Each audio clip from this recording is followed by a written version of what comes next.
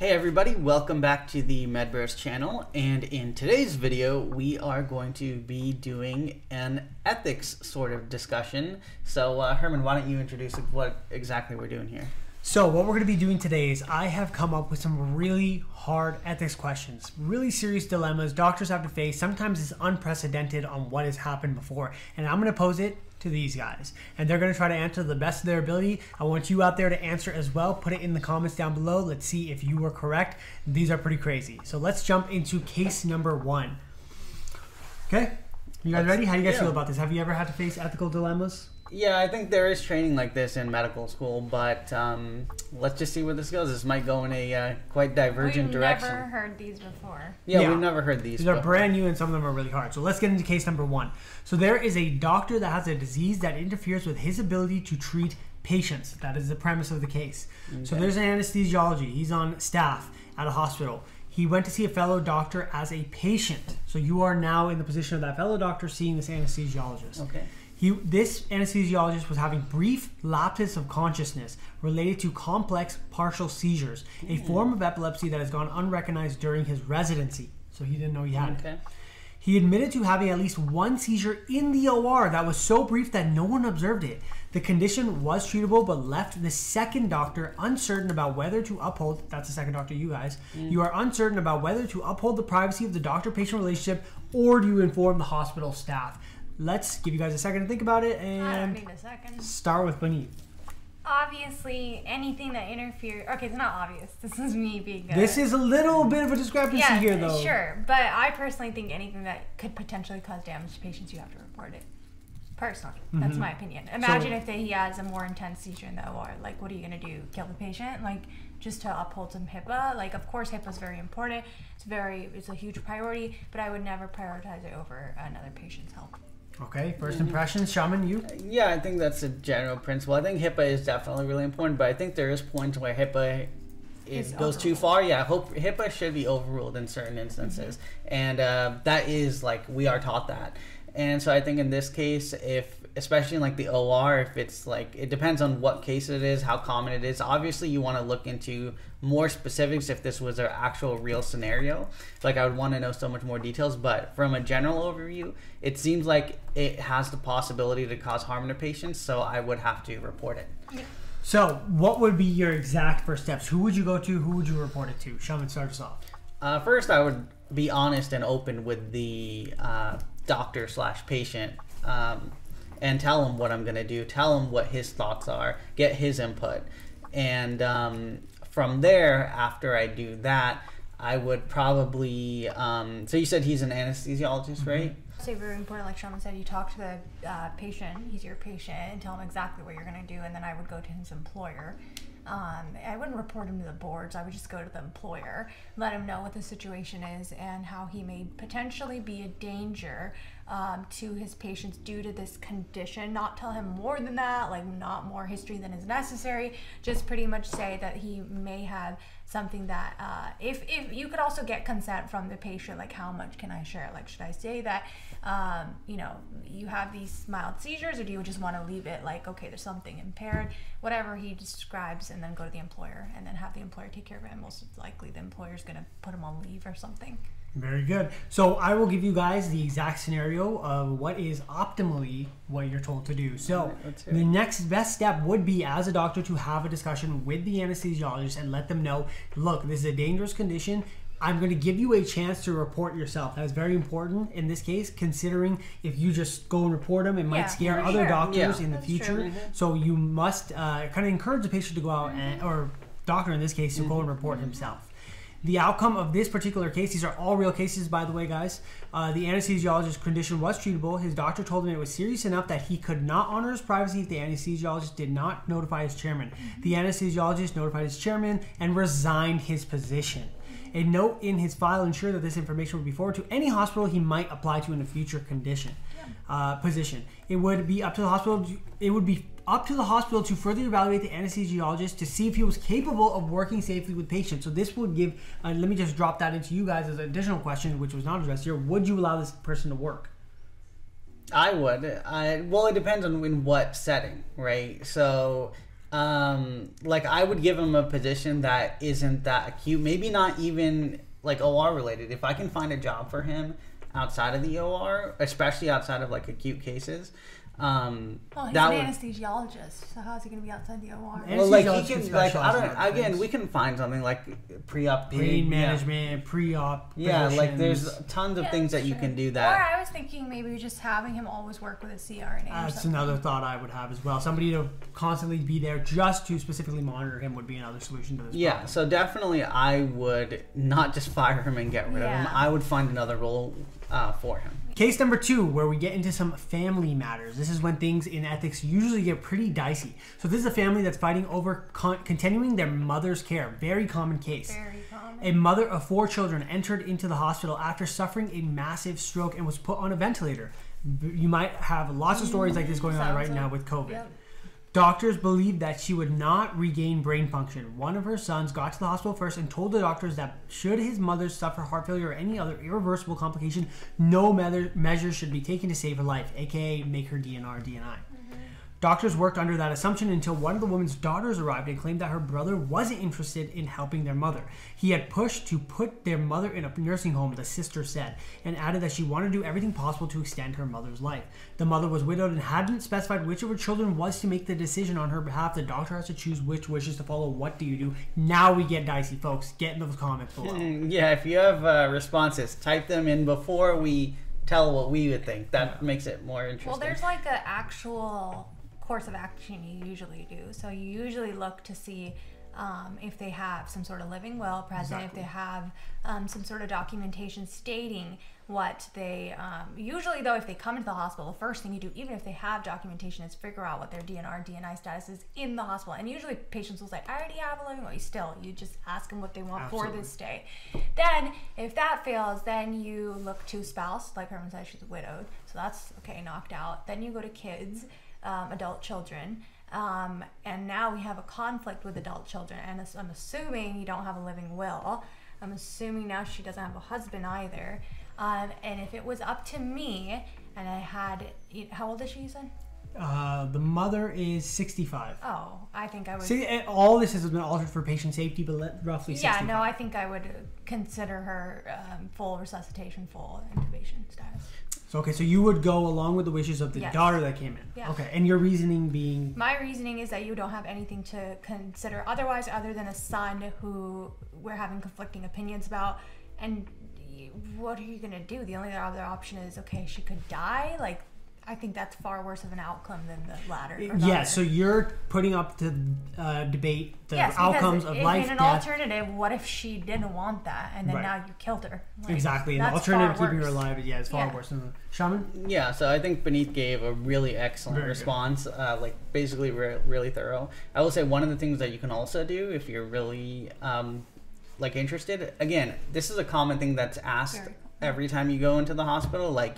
A random patient who has like no chance of dying still gets asked if they want to be do not resuscitated or intubated. And so often, and I actually did this on my team during my rotations, they'll be like, hey, shaman, can you go look into like past medical records or past hospital visits and see what she said? Because this is a pretty common question, and it probably is in there, at least at the hospitals that I was rotating at. So that's the only thing I would add on to Paneet's answer. Otherwise, they're really good. And I agree with what you said was the conclusion as well. If there's one kid that doesn't want her resuscitated and one kid that does, the default would be to resuscitate her. Yeah. Okay. This is going to be interesting to read the answer to this, guys. I wasn't even expecting this answer. So without a spouse involved, like Beneath mentioned, next would be spouse, but then you go to children. So without a spouse, the the parents? Is that the one thing? No, I know you can go to the parents. You can go to the parents, but in this case, but 65 there are none, right? Yeah, there are none, and children come before the parents. Yeah. Okay. And so without a spouse involved, the responsibility for end-of-life decision falls on the patient's children, and without a designated healthcare proxy in place, all the children hold equal weight. In cases like this, very interestingly, Doctors have to focus on what the patient, not her children, will want. Yes. That means Exactly. looking for examples of substituted judgment or statements that the patient may have made that gave clues about her wishes. Absolutely. If while watching benign things you wouldn't even really consider in a medical setting, you would think in a legal setting, but would uphold if the patient was watching ER and she randomly just commented, "I'd rather be unplugged than being in a vegetative state," you can literally bring that kind of information to the table, which will have significant weight as to causing an outcome. So everyone would be asked in this situation, everyone that knows her, to give their recollections about her. I agree technically with that answer, but let's be real. They're not going to be like, "You know what, Timmy? Exactly. You're right. Mom did say she wanted to die based off that one night in August." So in a practical world, I don't think that really So do you resolves guys... anything. These are theoretical answers, and these are examples. But from the hospitals that I did rotate in, they do follow these guidelines to an extent, but also they use common sense. Yes. And if there's one daughter that's like, "Don't let my mom die," they usually, and there's maybe one brother that's like, "Nah, actually, you can let her go." They will intubate or resuscitate. Yeah, and obviously everything is explored, even with some subjectivity. For example, did he have a bad relationship, the son, with the mother? Like, there's a couple of like subjective things that probably the doctor would also listen to. Not necessarily be like, okay, that's why, but like you want to get the whole picture of like, why are you saying that she's DNR on DNI? Why are you saying that she's, like what do you have as backup? All right, let's get this even more interesting. So do you guys know what the next step is? Say family members just can't agree, they can't come up with call the selection. ethics committee. The ethics committee, Nobody which is ever does. never a right answer, even on the real world questions or anything, but that would be finally a right answer here if they can't come to anything. And then the ethics committee would get involved. Now, I think we might have glossed over this point, Benita. I understood what you were saying, would choose life over death, but did you read the part where they said that she's brain dead? I thought she was on a ventilator. You never said that. Oh, did I? You skipped it. I said, I might have read it a little too fast. Doctors believe that she would not regain brain function, so she is. Oh, that changes. That's why I wasn't paying too much attention. Did you say that? I might have glossed over it very missed quickly. that as well. So she is. No, not. I just thought when you're brain dead, doctors can cut the plug. Yes, doctors can eventually make that But decision. again, if the daughter is really begging, Doctors can just. They can, but would they? I think they would. I think doctors are a little more. What do you think, Sean? Would you have your resources? Again, it's all about the resources in the end of the day. Okay, Hospital is just like any other Yeah. resource-driven entity. Again, if the daughter is asking me not to, then How long the patient is brain dead? I would cut the plug. Again, I'd have to look into this. Why is she brain dead? They said that she's not going to gain. Yeah, she brain came function. in massive stroke, brain dead. Um, And from my own personal experience and all the data out there, very, very low percentage of people make it back from this kind of massive stroke, brain dead picture. It has happened, of course. There are people who have been in vegetative state for years and years and years, and then all of a sudden they regain consciousness. And some of that stuff, definitely medicine doesn't even understand yet. But for the vast majority, brain dead means brain dead. yeah, I agree. So what would be beneath your? I would say at that point, yeah, I didn't hear that part. Yeah, I thought she was just that's why I ventilated. must have glossed Again, over but that. you still wouldn't just pull the plug. You would probably involve the ethics committee in this situation and get them to make a decision. Right, exactly. But Benit's right in that the doctor can make the final decision and say enough is enough. I think so. Let me tell you guys about the outcome. Very interesting. This is what I said. The family ones get a little dicey everywhere. Until the legal and ethical issues could be resolved, the ethics team told the children that a do not resuscitate order would not be put in place. They also told the children that there was nothing more they could do for the mother to reverse her condition. In the course of the consultation, the siblings discussed how their mother responded to the Terry Schiavo case. They remembered their mothers thought that it was terrible. They should let that girl die in peace. They recalled her saying.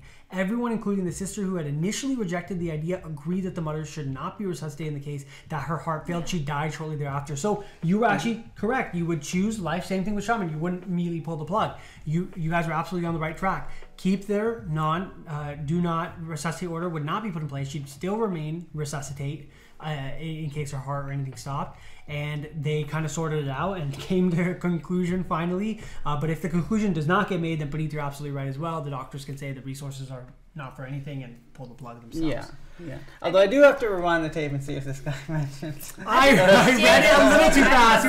I have a list, folks. Okay. Also, I was going to say that I think there's a huge amount of actually influence and responsibility on doctors more than people realize, and how much influence they can have on convincing patients to go DNR, DNI, and vice versa. And that's unfortunately a conversation I have not mastered or even gotten close to, but it is really common, and you can actually sway families. So even myself as an intern, already been through the CCU countless family meetings already on whether what post DNR status, who gets ventilators, things like that. It is absolutely insane right now. So let's move on to the third case, and this is where we get interesting with this case. Okay, a girlfriend wants to receive her dying boyfriend's sperm. Well, let's just jump into it. A 25-year-old man was out drinking with his friends when he fell and hit his head on the bar. He was rushed to the hospital. Doctors discovered he had severe swelling and bleeding from the brain. Before the doctors declared him legally brain dead, the man's girlfriend arrived and asked for a testicular biopsy. Interesting. She wanted to retrieve his sperm before he died so she could conceive his child. Wow. The doctors had to decide whether the patient would be granted her request. This is a fascinating case. What do you guys immediately have impressions on? It's funny, but also, would you do the same thing? It's something that, very interesting proposition that never has come up before in my experience. Yeah. First impressions, what do you think? You're the doctor standing there and she comes in. Shaman. I feel bad. Oh, it's beneath. Okay, no, Shaman, go ahead. I feel bad for her. Again, I would, because when you're a doctor, you're always looking out for your patient, and in this case, your patient is the one who's brain dead. If you read it correctly this time. No, I think he died. Right? Is he dead now? He is going to be determined brain dead. Not yet. They haven't determined him, but he is. It says here, where doctors discovered he had severe swelling. Before the doctors declared him legally brain dead, the man's girlfriend arrived. So he's not legally declared yet, but he's in dire straits here. You don't look too hot. But he's your patient, so you need to look out for the wishes of him. So if there is evidence of him saying, I really want a kid with you, or if this happens to me, then get a biopsy or whatever, then in that case, if there is evidence presented, maybe, again, I'd have to look at more details. I'd have to see, I probably involve the ethics committee again. But if there's no... You're the guy who calls the ethics committee. Get the ethics committee! Get the ethics committee! If there's no evidence of that, or even weak evidence, then I would not do it. Okay. But what would you do? Similar to Shaman, I think it's a really great point Shaman brought up, that at the end of the day, your patient is your priority, and I'd probably involve parents, because she's asking for a lot. So, I don't know if I would involve parents, because that's HIPAA, so... I would, probably. But again, this would, in general, I would say that this is not going to happen in the vast majority of cases, but if all these pieces align, I would have to get a lot of people involved. I would have to see evidence. Maybe, but I've never seen this before, and I'm leaning towards no. But keep going. I would probably say that if we have not determined him brain dead, I don't want to go to any real decisions until I've That's true. That is a great point. Because you can still retrieve his sperm when he's brain dead. If there's a chance he's going to come back, then I wouldn't want to do that biopsy, because you're consenting somebody to a procedure that they have not consented. That is also true. And I would look who's his power of attorney to make this decision for him. Is she his power of attorney in the case that he is brain dead to do something like this? Otherwise, she can't give consent to a procedure for him. I would just wait until we figure out he's vegetative. If he's vegetative, and like Shaman said, I'd probably need to see evidence of some sort of. So I think overall we're leading on this from what we did out. There's too many. There's too many variables that need to line up. So it's probably going to be a no. But let's say if there is some evidence saying if I fall off a bike and get into a vegetative state, please perform this biopsy sign. Maybe in that case, but otherwise this is a no for me. Okay, very interesting you say that. Yeah.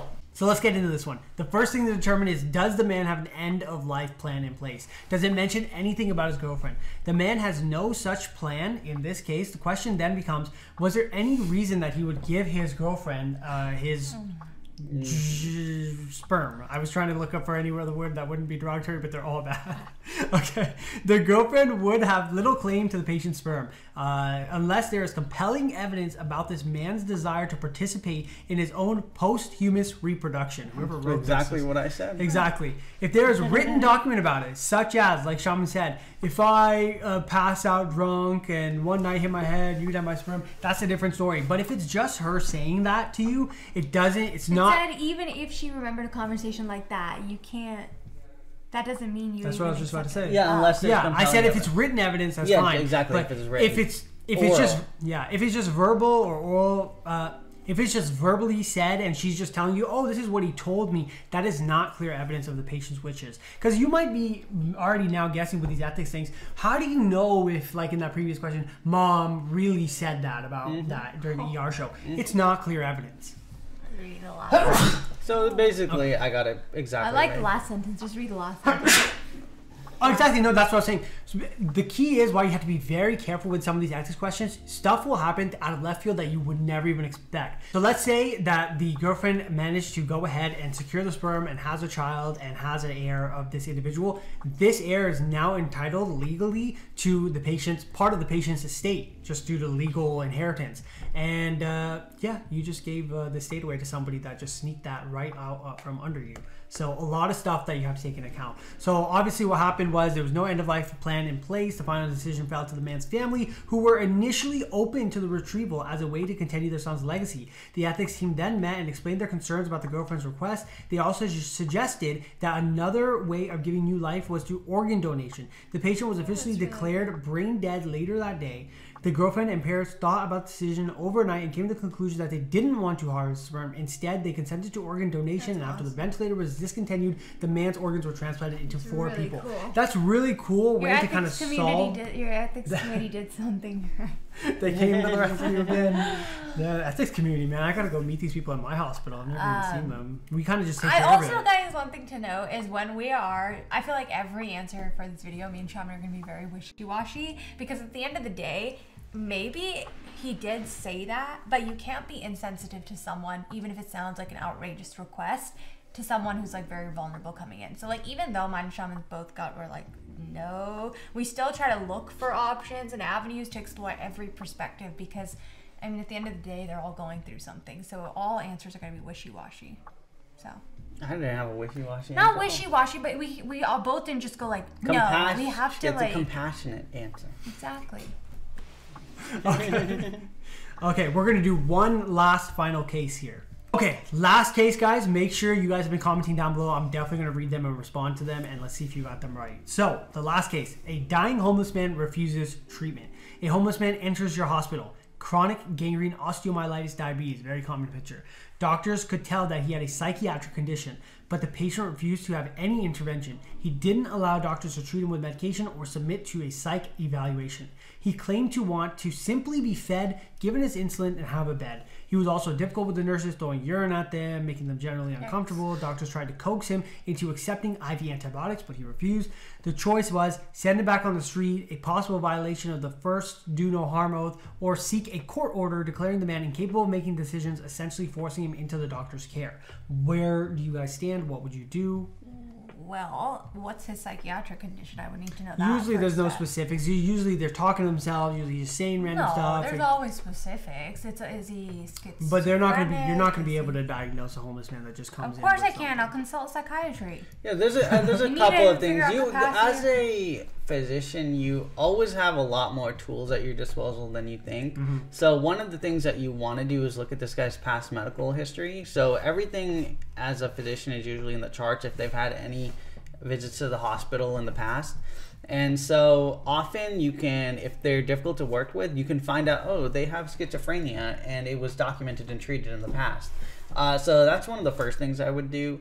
And then I would get a psych eval, although it looks like he did refuse a psych evaluation, but still, that's what I read. That's what I read. He's a psych condition, but the patient refused to have any intervention, which assumes he doesn't want to talk. Interventions, but likely he won't talk to a psychiatrist. The psychiatrist can do a sort of evaluation without being like interventionist. And I will also let you know that patients like this, psych usually does show up, says patient uncooperative, will assess at a later time, at least where I've been at. Yeah. Also, I feel like even involuntarily to the psych hospital I was at, they usually have a diagnosis when upon presentation in the ER. When That's a good psychiatrist, man. Really? Yeah. Usually it's more, you get psychiatry on board, they manage medications for acute agitation or something like that, and then they assess the chronic condition at a later time when they're more stable. I guess you're right. This That's what I patient would do also with is him. not stable. That's what I would do with him. What? I'd give him some haloperidol, tell him to get him to calm down. He's not capable of taking care of himself. He's got gangrene osteomyelitis, which would probably kill him. Mm-hmm. I would, give him haloperidol, something to deagitate him, and then probably involuntarily admit him. Because he's not capable of... I'd also order psych consult, but like you said, it'll probably be uncooperative. And then at a later time, once he's deagitated, get psych to reevaluate. Most likely they'll come up with some sort of, unfortunately for his case, probably that he's, doesn't have capacity, and then treat him. I would treat him preemptively, though, while he's in my care. So you would treat him without doing a court order or anything like that? Yes, because he's acutely ill. He's acute. He's got osteomyelitis and gangrene. Okay, that's actually a really respectable answer to that, because sepsis infection, one of the earliest things you could do is get antibiotics into the system. That is the number one thing to decrease mortality. Go ahead, Chummy. Yeah, so I basically agree, and I think this is more common than you might think in the ER. Like, people are like, oh my god, you're giving a patient medications when he refuses them. This is really common, and if we did absolutely nothing about patients who come in that are refusing treatment, especially ones that are need a psych evaluation, then we'd be in a lot of trouble. So even at some hospitals I've seen, there's like a psych component of the ER. It's like joint, because this is so common. So because he does have these acute conditions that do need treatment, you can't just let him back out onto the street. That's kind of, in my opinion, that's wrong. And although I have seen that happen at, like, when I was shadowing in college, people are just like, oh, I'm sick of these homeless people. Just get him out of here. He's been here 10 times. Yeah, they'll do like NSAIDs or something very temporary. Yeah. And then, like you said, get them out. Yeah, but I don't agree with that. I think he does need treatment. And I basically agree with Benit's answer generally. Yeah. Okay, so this is what happened. For a busy staff... Watch us be wrong. There's no gray area here, actually. Obviously, you guys are spot on. Discharging this very sick man to the street to die is ethically unacceptable. The dilemma now becomes how to respect their desires to actually treat the illness. Patient has the right to be mentally ill, but we do not want a mentally ill person to suffer because his illness tends to make him say no. Doctors have to determine if the man can make his own decisions. That's really key here. Essentially, by the way, especially if you're considering going into medicine, it's a good thing to know what capacity really means. It sounds like a subjective term, but there's actually certain criteria that have to be met to determine if somebody has or does not have capacity. Do they understand their medical problem? Do they understand, okay, I have osteomyelitis, which is an infection of the bone, like due to a bacteria. Can they recite that to you? Do they understand the basics? Do they understand the risks of not having treatment? So, hey, okay, if I don't have treatment for this osteomyelitis, it could turn septic and I could die. They need to be able to recite that back to you. And then they need to understand what the proposed treatment doctors are trying to give them. So, hey, we're going to give you these antibiotics for your osteomyelitis. This is what they're going to treat. Here's some side effects of it. They need to understand what the treatment is. Because sometimes you'll even have maybe natural, patients who really like herbs, right? They don't want any pills. But they need to understand, okay, this pill, this is what it's going to do. You're not, and if you don't get this pill, the alternatives we have are these. So they need to be able to recite all of this back to the doctor before somebody can say, okay, you completely understand that this is going to kill you. You completely understand this is the treatment we were going for, and these are your alternatives, and you don't want any of these. Okay, you're free to go. Yeah. So you guys were right. In this case, psychiatrists can also be called in. It also varies state by state. I know in New York, you need 2 physicians to kind of approve to treat somebody and hold them against their will in a psych unit. And then, like you guys said, treating somebody that doesn't have capacity, you can do it with a court order and then actually treat them. So in this case, the ethics team enlisted the help of a psychiatrist who came in, exactly like you guys had said, to see if he had decision-making capacity. She was able to have a conversation with the patient that made clear he was not capable of making decisions.